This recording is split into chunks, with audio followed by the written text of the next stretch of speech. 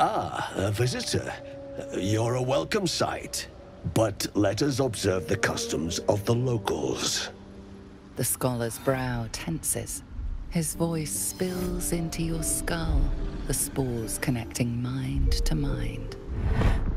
Blurg, proud member of the Society of Brilliance, at your service. Or perhaps not. Your mind is far more complex than that of the fungi. Understandable. We are small in number and rarely stay in one place for long. My colleagues and I are working to improve conditions in the Underdark. This need not be such a dire, hostile place. It's curious to find a surface dweller here. What has brought you down so deep?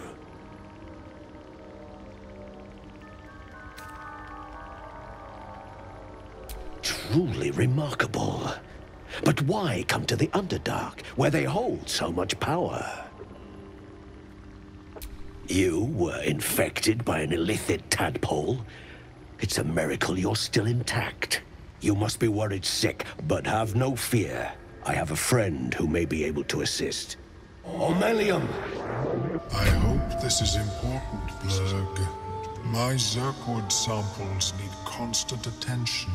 It is. This adventurer has an illithid tadpole inside his head, but he hasn't turned. No seromorphosis? That's impossible, but intriguing. Are you looking to have it extracted?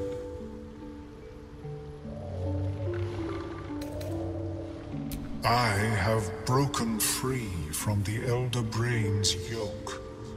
I no longer serve the grand design. I ask that you refrain from violence, while I respect that your opinion of my kind may not change. A collective quest to eliminate the Gith and enslave all other humanoids. If that settles matters for the time being, would you like a diagnosis? Open your mind to me. Let us see what lurks within.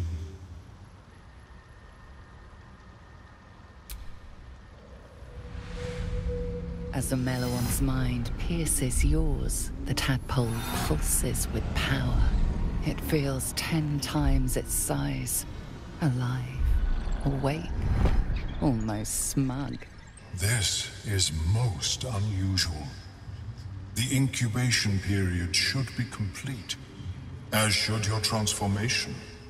But the larva is infused with strange magic. It appears to be in some form of stasis.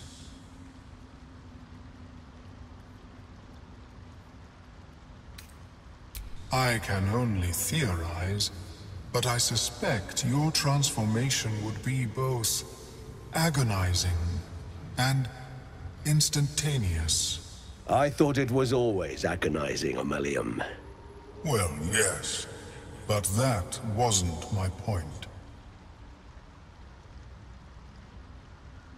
No, it appears to be shielded from physical and magical influence. And even without the shield, the extraction would involve severe cranial trauma.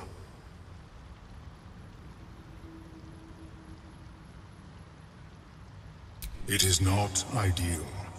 The process would surely kill you. But not to worry. Should you transform, I will happily perform a new examination. A nautiloid? Fascinating. I have never set foot on one myself. They were our warships during the greatest eras of the Illithid Empire.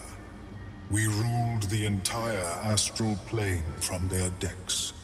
The design was lost when the Gith rebelled and ended our dominion.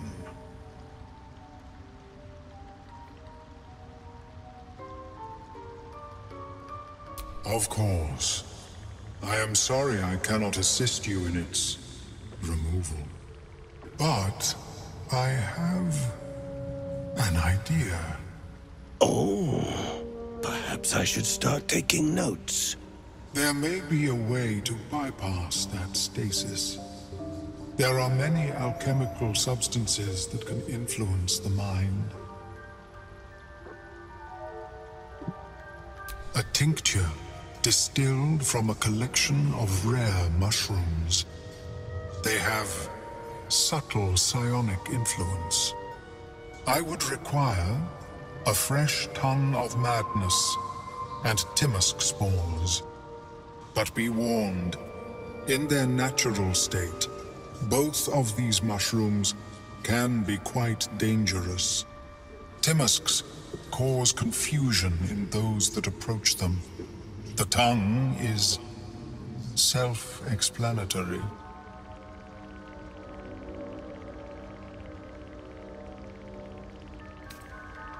The Underdark, of course, although they are quite rare, and their discovery perilous. I imagine Lenore would have them in her possession. She served Mistra as a cleric. She is quite fond of her garden. Lenore has always been a lonely sort. Nature was her only companion. I offered her the chance to join the society, but she refused. Her experiments on Susa bark took priority.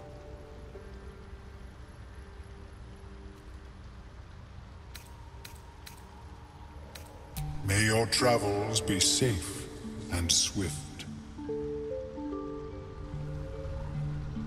I have never seen anything like it, Blurg. Is my species evolving?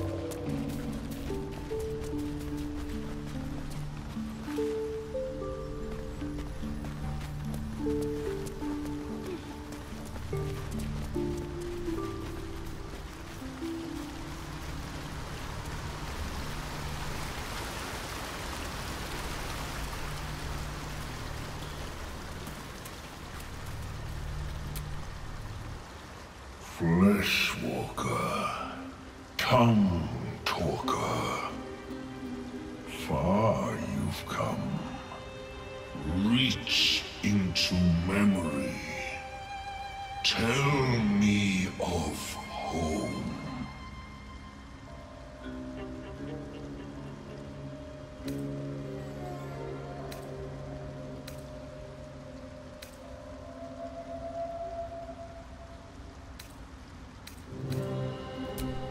Reveals its own home in reply. A humid cove filled with decaying myconid corpses. Dwergar destroyed my people. I am a sovereign with no circle. I do not belong here. I am not welcomed here.